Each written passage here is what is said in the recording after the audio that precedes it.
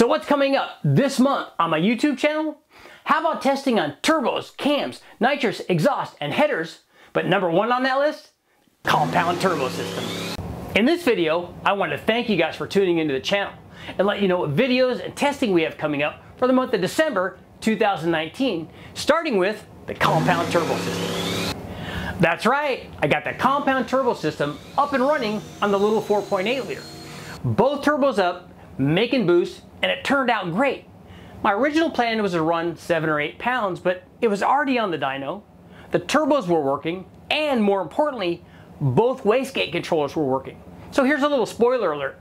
I turned the boost up over 20 pounds. So you get that video coming up next. Looking for even more turbo testing?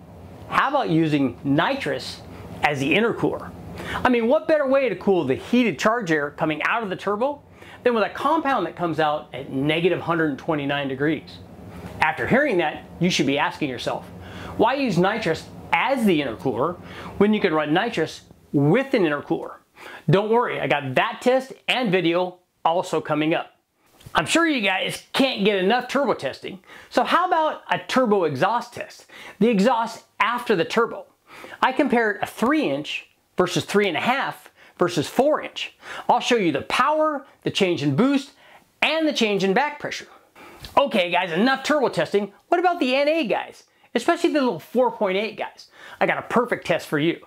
How about a heads, cam, and intake upgrade on an LR4 4.8 liter, where we picked up 130 horsepower? That's right, giving that 4.8 some love. And just to be fair, I ran the same test on a 5.3 liter. I've got some more NA testing. How about stock exhaust manifolds versus shorty headers versus long tubes? Whenever I run that test, I get a ton of comments. Don't the stock exhaust manifolds or shorty headers make more torque than a long tube header? Well, I ran that test not just on a stock motor, but on a modified one. Because whenever I run the test on one motor, I get a ton of comments. Hey, it would be different if we ran it on this other motor. So you know what? I ran both.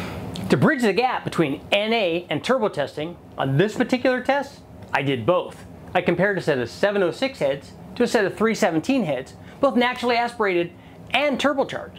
Back in the day, and probably still now, 317 heads were a big upgrade for the 706.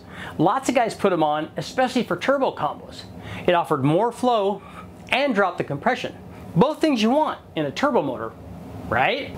Now I can keep going with this list because I've done a lot of testing, but I want to finish up here something I'm really excited about, and I'm calling it pump gas tune. Whenever we run a turbo motor on pump gas, we're forced to retard the timing from the timing we would run with E85 or race gas.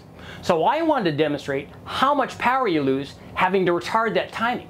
So I ran a test running 20 degrees, which is something you might run on E85 or race gas, all the way down to 12 degrees, which is something you might run on pump gas. So how much power do we lose? We're gonna find out. Okay guys, make sure to like, share, subscribe, and ring the bell. I mean, it's easy, just takes a click. But most importantly, I want you to comment, because those comments help tell me what I should test.